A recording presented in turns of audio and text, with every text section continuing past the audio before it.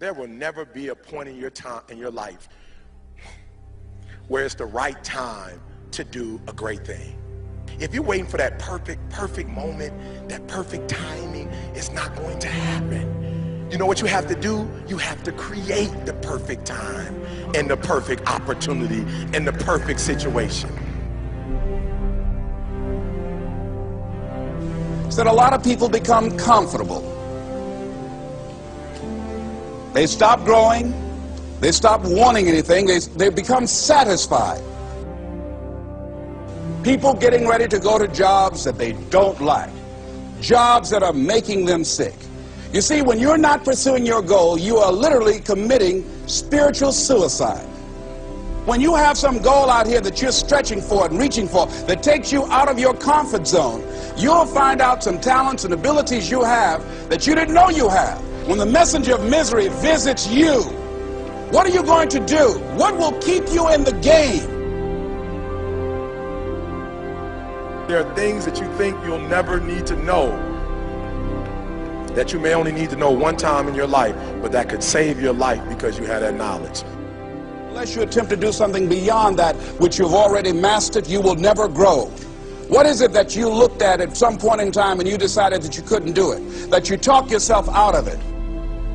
You're waiting on your next door neighbor to make it happen for you. It may not happen. If you're waiting on your mother or your father, they may be so ancient in their thinking that they don't understand this opportunity that you have. And if you're waiting on them, it may never get done. You don't beg average people to be phenomenal. You don't beg good people to be phenomenal. You just are phenomenal, and you will attract phenomenal.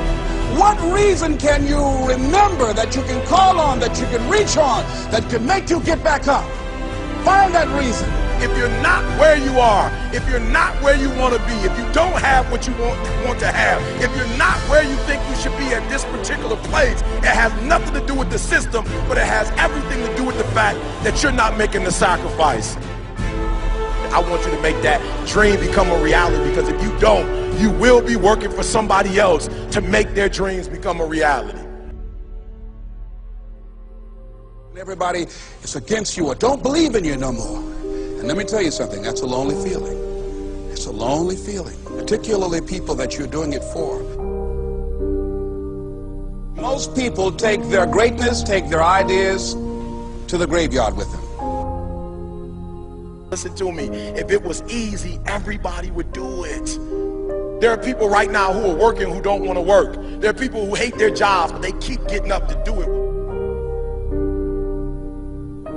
The wealthiest place on the planet is the graveyard. Because in the graveyard we will find inventions that we never ever were exposed to. Ideas, dreams that never became reality. Hopes and aspirations that were never acted upon. The question is, what are you going to do with your time? What drives you?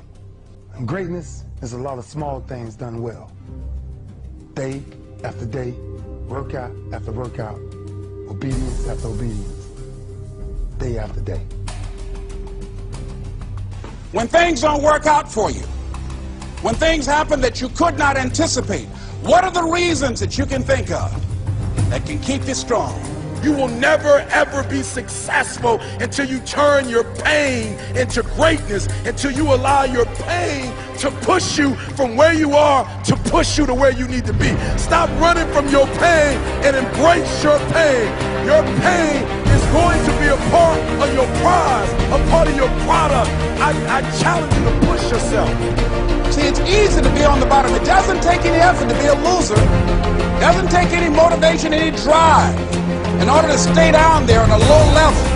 But it calls on everything in you. You have to harness your will to say, I'm going to challenge myself. I mean that what you did last week don't count. Today is the only important day. There are 86,400 seconds in a day, and how you use those are critical. You got 86,400 today, and what you do today is going to cement who you are. Nobody's going to talk about what you did last week. That the biggest enemy you have to deal with is yourself. There's an old African proverb that says, if there's no enemy within, the enemy outside can do us no harm. You have this opportunity of a lifetime. It means absolutely nothing if you don't take advantage of it in the lifetime of this opportunity. I got a saying that when life knocks you down, try and land on your back, because if you can look up, you can get up. If you want a thing bad enough to go out and fight for, to work day and night for, to give up your time, your peace, and your sleep for, if all that you dream and scheme is about it, and life seems useless and worthless without it. See, it's time now. If you want to make this your decade, you've got to start saying yes to your life. You've got to start saying yes to your dreams, yes to your unfolding future, yes to your potential, as opposed to saying no.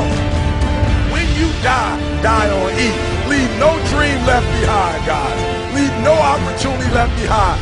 When you leave this earth, accomplish every single thing you can accomplish. Listen to me, you're going to be here one day, but you'll never get here if you give up, if you give in, if you quit. And finally, guys, you got to want to succeed as bad as you want to breathe.